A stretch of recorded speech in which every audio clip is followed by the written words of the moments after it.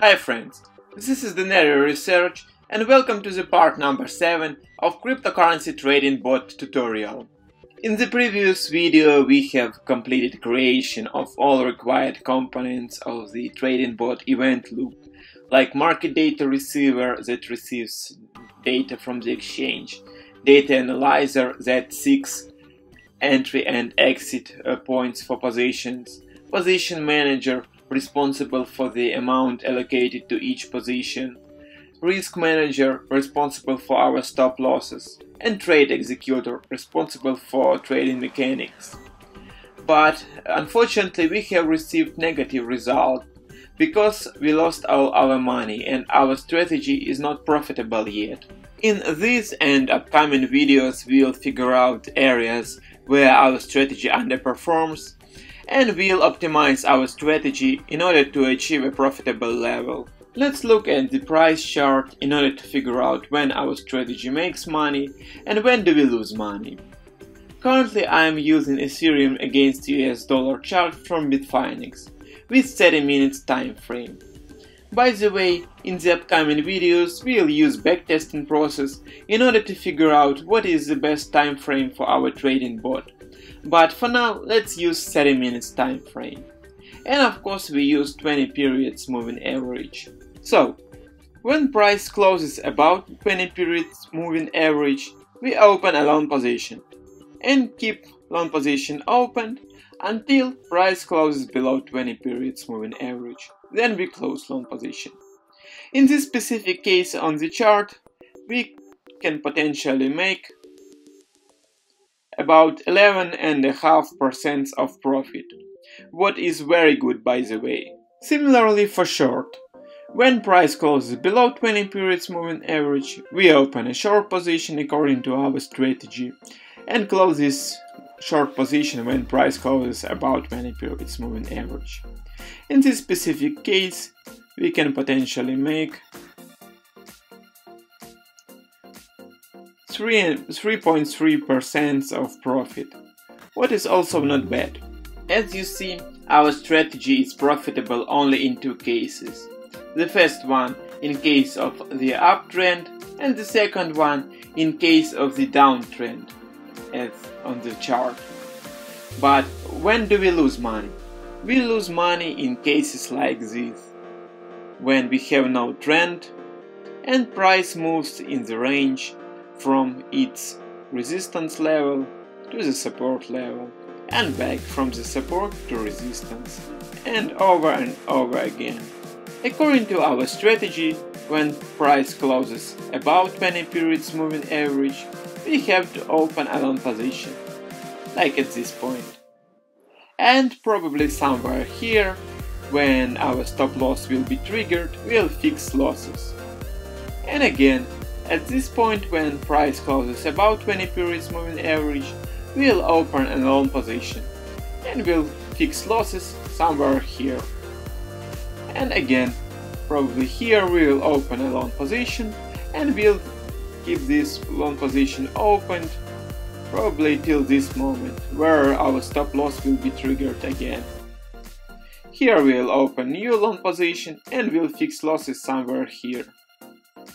At this point we'll probably open a short position because price closes below 20 periods moving average and our stop loss will be triggered at this point.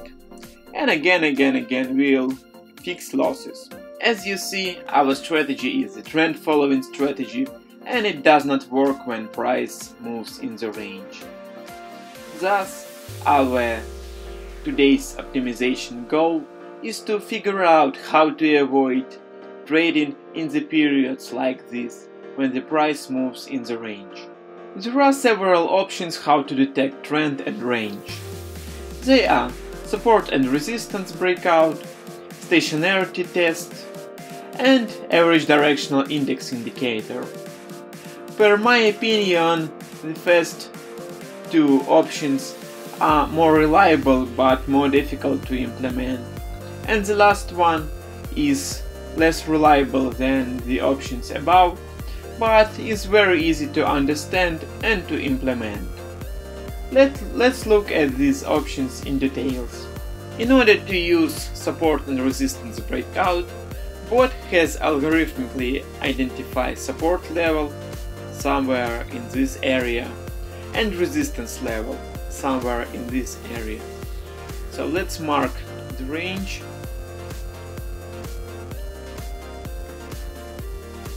It will look like this. So when price moves within the range, bot stops any trading activities until price breaks out this range, so closes with confirmation above its resistance level or closes with confirmation below its support level. That means that trend, either uptrend or downtrend, is present and bot can open long and short positions respectively. Stationarity test is another statistical form of trend and range identification. In general, price movement of cryptocurrency or any other asset is a non-stationary process because its mean and variance are not constant values. This is caused by the presence of the trend, either uptrend or downtrend. But price movement can be stationary process within a certain time frame. Let's look at the charts. Let's begin with non-stationary time series. We clearly see some downtrend in this case, and it is the case when our strategy is profitable. We can open a short position somewhere here and close this short position somewhere here and make some money, of course. In case of the stationary process, price moves within a support and resistance level, and that is the case when we have stopped any trading activities and wait until the process turns into non-stationary again.